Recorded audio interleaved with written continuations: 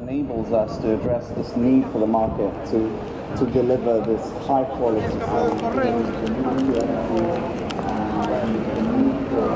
NanoBiosensors is a company founded in 2007. I started with them since the very beginning.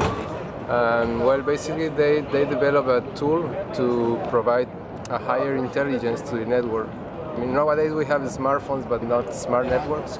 When I started in NanoBiosensors, we worked a lot into radio interference. Well, even if it's not exactly the same, the physical principles of waves are the same for radio waves and light waves.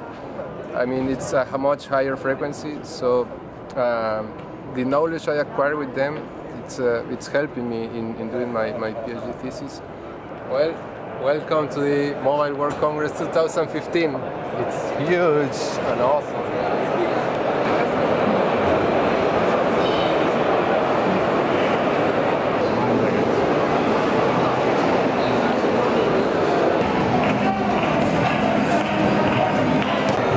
I like to joke with my colleagues and tell them that I just switched from gigahertz to terahertz now.